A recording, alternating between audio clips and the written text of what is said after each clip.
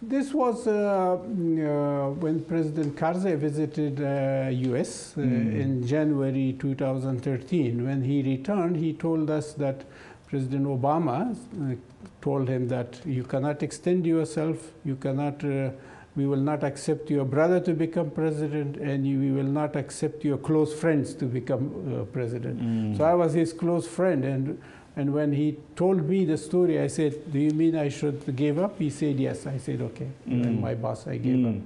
And then he asked me to encourage his brother and others like Zalmay Rasool to give up. I did encourage, but they didn't give up.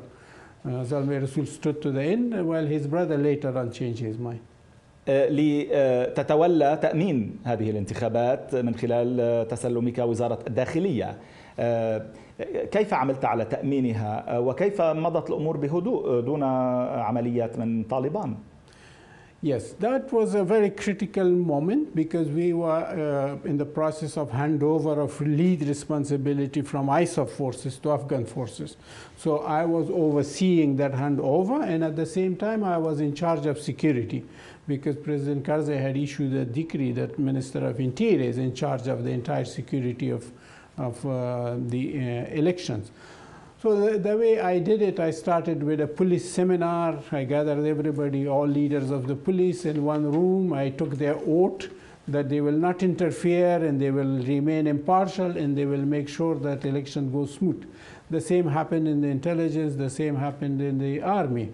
Now, with that strong motivation, they managed to secure election. On the day of election, in every polling station, the first force was police. After 1 kilometer, it was army. And after 5 kilometers, it was helicopters of the ISAF that was patrolling. And intelligence were everywhere. So, I mean, we had very detailed plan, accurate plan.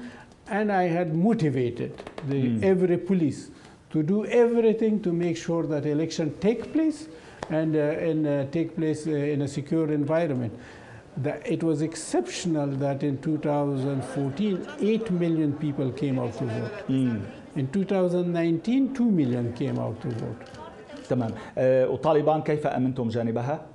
هل كان هناك جهات تحاول أن تفاوضها أو يعني ترضيها؟